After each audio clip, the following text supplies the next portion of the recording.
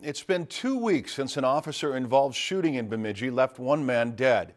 Now, Bemidji Police Chief Mike Maston is speaking out, asking the public to be careful about spreading misinformation during the investigation. Meanwhile, another group is demanding answers.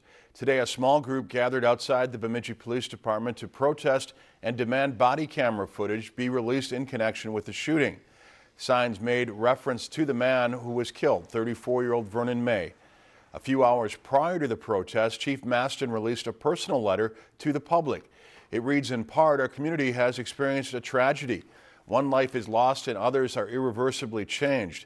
Maston says he understands people want details in the case to be made public immediately, but says a case of this significance takes time for the BCA to investigate to ensure that nothing will be missed. He goes on to say that body camera footage will be made public, but releasing it too soon could taint a jury that could be requested for trial or a grand jury.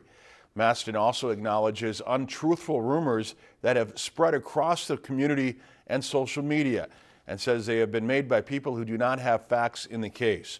He says it's important that people not promote a false narrative that only spreads hate throughout the community. Now, Maston says once the Minnesota BCA's investigation is complete, then all evidence will be forwarded to the Beltrami County Attorney's Office for review. If you enjoyed this segment of Lakeland News, please consider making a tax-deductible contribution to Lakeland PBS.